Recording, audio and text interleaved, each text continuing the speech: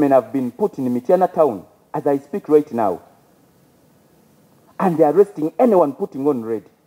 While appearing before the Human Rights Committee of Parliament, chaired by West Budama MP Fox Odoi, the newly appointed chairperson of the Uganda Human Rights Commission, Mariam Wangadya, revealed that the commission is incapacitated to follow up on cases of human rights abuse and violations against Ugandans. I'm of the view that the Human Rights Commission in Uganda needs affirmative action. We are on life support, and I'm not exaggerating this. The Commission needs resuscitation. The Commission needs immediate oxygen and blood transfusion, else we will perish. According to Wangadya, the Human Rights Commission has failed to make conclusive investigations because of lack of enough funds. She adds that most of NGOs that used to also help fund the commission were shut down by government. The chairperson of the Human Rights Commission and members are the least paid among all the constitutional bodies.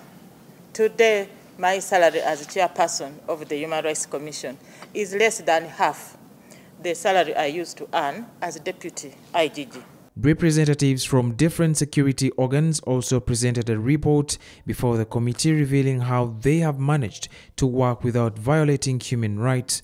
According to security, they are no longer arresting people without making thorough investigations, and that they no longer fire tear gas without cause. Public order management operations in favor of diplomatic and amicable settlement of public disorders. Faster development is a continuous activity, and the institution is committed to this cause because protection of human rights is part of its mandate.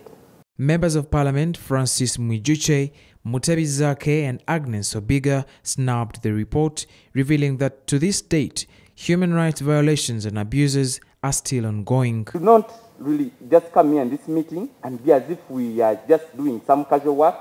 This is serious business. Torture is serious. People are facing torture right now. As I speak, the people of Mityana, they are facing it. Over 800 policemen have been put in Mityana town as I speak right now. And they are arresting anyone putting on red. And I don't know what the people who are putting on red did to the police.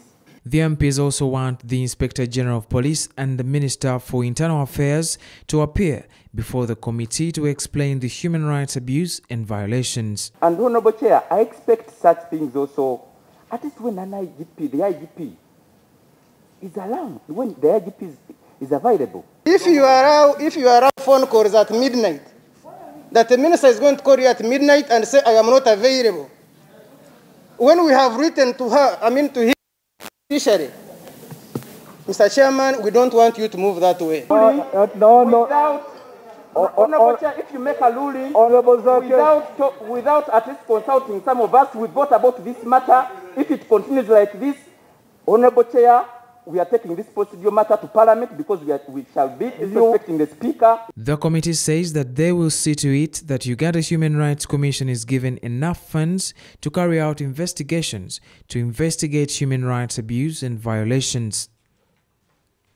Adams Mayambala, CTV, PM Edition. When we invite you officially, you don't just make a phone call.